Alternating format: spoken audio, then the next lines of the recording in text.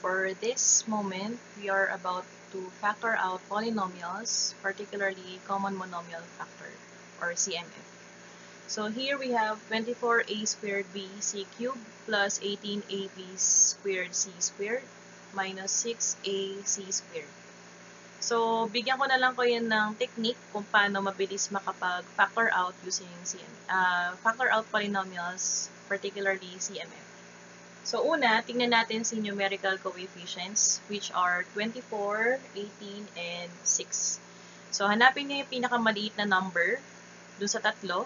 So, which is 6. Then, tignan nyo kung kaya niyang i-divide yung other two. So, is 24 divisible by 6? Yes. Kayang i-divide ni 6 si 24. So, you will have 4. Tama? For 18, kaya bang i-divide ni 6 si 18? Yes. So, kapag dinivide si 18 by 6, you will have 3. So, ibig sabihin, 6 will be one of the common monomial factor. Next po, hanapin yung variable na meron dun sa tatlo. So, as you can see, pare-pareho silang may a. Tingnan po yung variable a na walang exponent or pinakamaliit ang exponent. So, we have here squared to the first to the first. So, ang pinakamaliit, c to the first. So, yun yung i-consider natin. Next po, tingnan naman kung lahat may b. Merong b, wala. So, ibig sabihin, hindi common si b on all terms. So, huwag natin siya ilagay. Look at c. May c, may c, may c. So, kunin yung may pinakamaliit na exponent, which is c squared. So, ito yun na yung magiging common factor natin. Now, ano ilalagay dun sa loob? First, we have 3 terms or trinomial. Kopyahin po natin ito at saka ito. And then you just simply divide each by the common factor. So with that, we have 24a squared bc cubed. I-divide by the common factor. So para mabilis lang, cancel out. So 24 divided by 6, that will be 4. Lagyan nyo sa taas kung nasaan yung may malaking number. Next, i-cancel out yung parehong variable.